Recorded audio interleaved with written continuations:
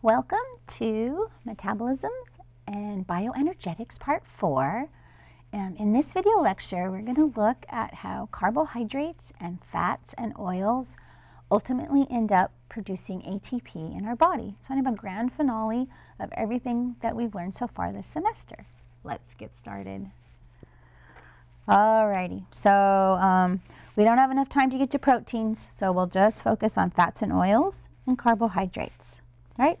So with fats and oils, we have our triglycerides. And so the first thing that's going to need to happen, right, is we're going to use our lipase enzyme and water and do hydrolysis. And we talked a lot about what's going on there, and I'm not going to review that right now. You have the videos. The important thing, though, to focus on here is that we end up with fatty acids. And these fatty acids always have an even number of carbons. All right? And so this spiral is representing beta oxidation. Right? Because we use a spiral instead of a circle because each time there's a turn of the beta oxidation, right, there is a 2-carbon loss forming acetyl-CoA.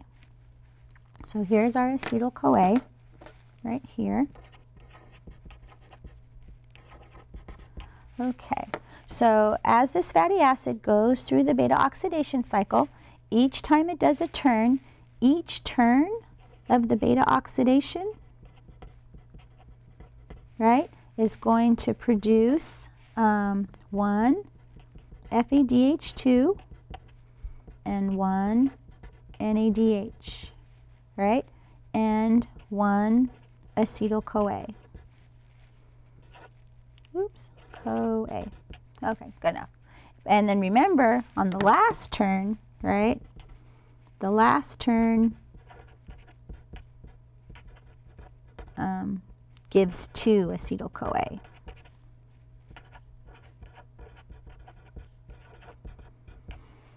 Alrighty, and so really the emphasis here is thinking about the fats and the oil or the carbohydrates and ultimately how many acetyl-CoA are produced. Because we know, right, that the acetyl group from the acetyl-CoA, right, and the sulfur's there, sometimes they show it, sometimes they don't, right? So there's our acetyl group, so there's the 2 carbons that enter the citric acid cycle. So the real emphasis on looking at the energy production of our food is how many reduced coenzymes come out and how many acetyl-CoA. So the reduced coenzymes can go directly to the electron transport chain. The acetyl-CoA is converted into the reduced coenzymes to enter the electron transport chain. So let's get, so now let's look at carbohydrates and let's get everybody to acetyl-CoA, right? So now looking at this sugar, ideally it's easy to see that that's glucose. You've memorized your sugars. And then the process of 1 glucose going to 2 pyruvates, right? Here's our buddy pyruvate. Right? So what's that process called? Okay, so glucose, 1 glucose forming 2 pyruvates, that is called glycolysis. And remember, that takes place in the cytoplasm or cytosol of the cell, and so no mitochondria are needed.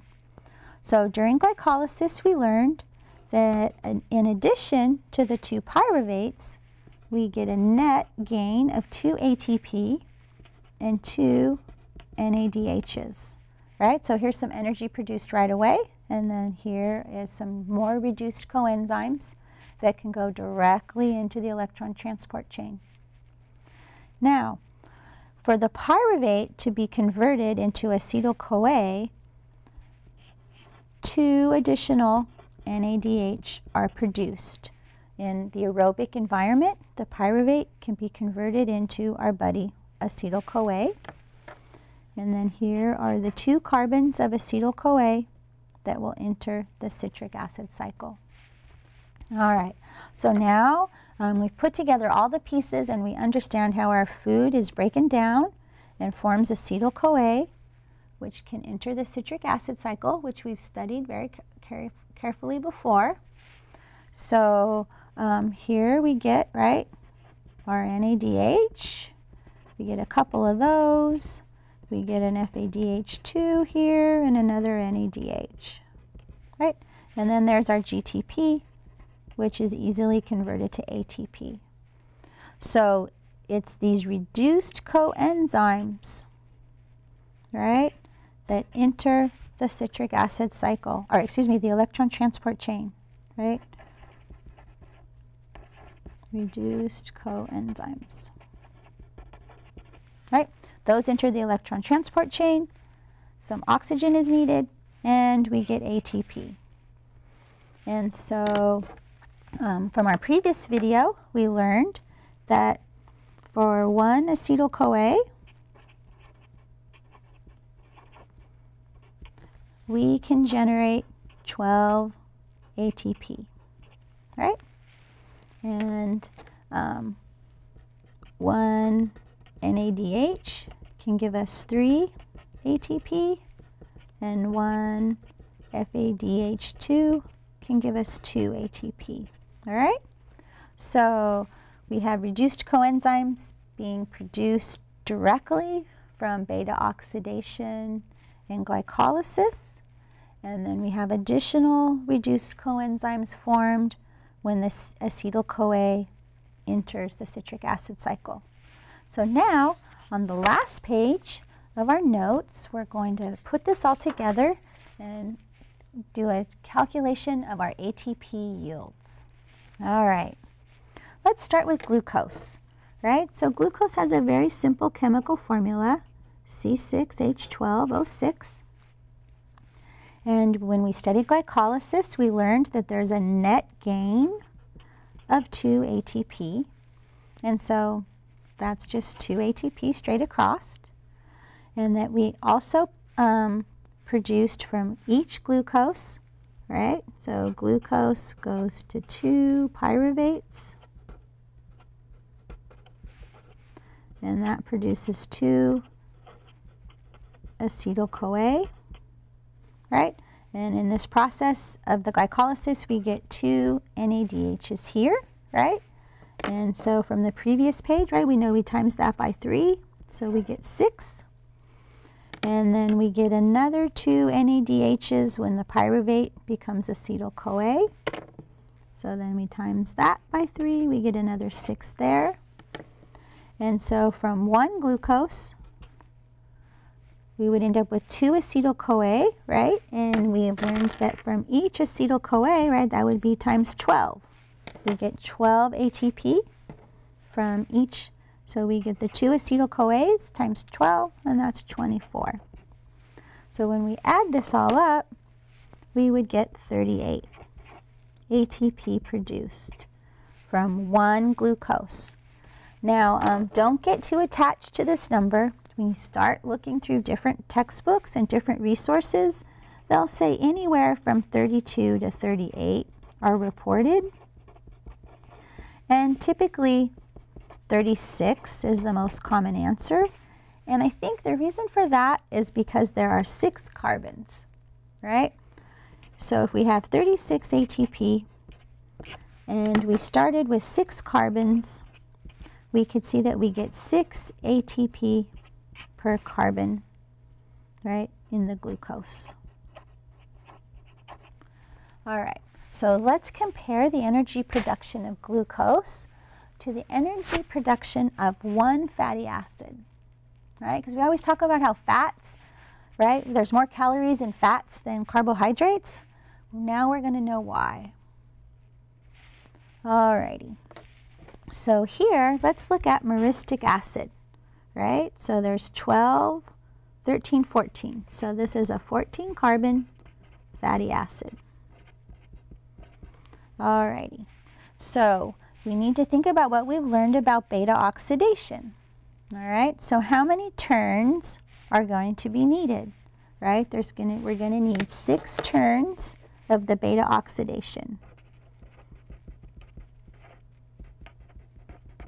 And from those 6 turns, right, acetyl-CoA, think of that as a 2-carbon, right? So how many sets of 2 can we get from 14? So we're going to get 7 acetyl-CoA. Because whenever we think about acetyl-CoA, we want to think of it as this 2-carbon handoff unit. Alrighty. So from the beta oxidation, we have 6 turns. That means we're going to get 6 FADH2s and 6 NADHs. Those come from the turns of the beta oxidation. And then we're going to get 7 acetyl-CoAs because these are 2-carbon units and we have 14 carbons altogether. However, at the beginning, to initiate beta oxidation, right, activation of the beta oxidation actually consumes, maybe use a different color here, it consumes 2 ATP because we take ATP goes to AMP, so we count that as a 2, right? So that's why we have a minus here, -2. All right. Yeah, okay, I think that'll work. All right. Now, remember what I talked about with, right, FADHs? They each produce 2 ATP. So if we had 6, and each of those is going to produce 2 ATP, altogether, that would be 12. And then the NADHs, remember that those would give us 3 ATP. So 6 times 3 would be 18. And then, right, the acetyl-CoAs, those each produce 12. Right, so 7 times 12 is 84. So we add these all up, subtract 2, and we get 112 ATP, right? So we get a lot more energy, all right? So this could be a little misleading though, because we started with a lot more carbons. So yeah, fats, you know, we get more calories from fats than we do carbohydrates, but we need to normalize this for the carbons. So we have 112 ATP, but initially, right, we had 14 carbons.